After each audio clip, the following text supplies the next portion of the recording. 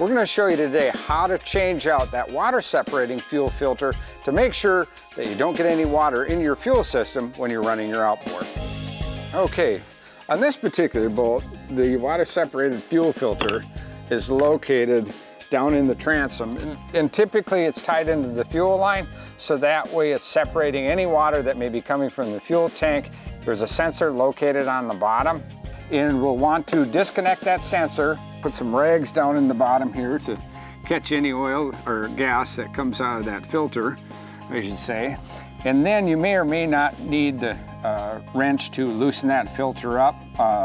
This one is able to bust loose with my hands, so we've got that loose. Now, what I want to do is I'll slowly turn that off, get it off the assembly, and then you want to be real gingerly when you bring that out, okay? And what we have here is basically the old fuel filter with the sensor on it, and there's gas in here, so we're going to dump that out. All right, so okay, we're gonna take out the sensor for the fuel filter. So you want to take a 5/8 wrench and slowly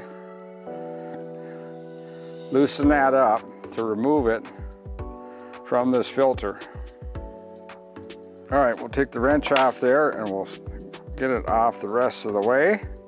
All right, there's the sensor. Now we're going to put it into this fuel filter water separator. Take your Allen wrench here, and this is just a plug designed to keep this opening in the bottom of the fuel filter clean. So we want to take that out like such, and then we want to take this sensor and put it back into the fuel filter. Okay, now that we got the sensor back into the fuel filter, we'll put it back into the boat and connect everything up, and we should be good to go. All right, before we install it, like with any type of filter, especially with the O-ring, you want to put a little bit of oil on that just so you get a nice seal. Kind of keeps it clean. So we'll do that, so then we're ready to install it.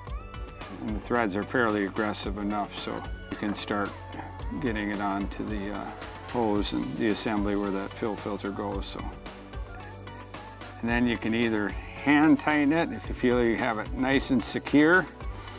Next time I go to replace it in 100 hours, it isn't hard to get off. So, all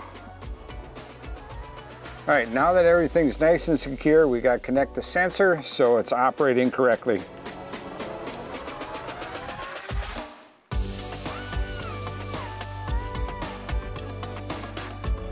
All right, now that we got everything installed, we want to follow the owner's manual in regards to getting fuel back into that fuel filter. And a lot of times all you need to do is turn the motor onto the on position without starting the motor.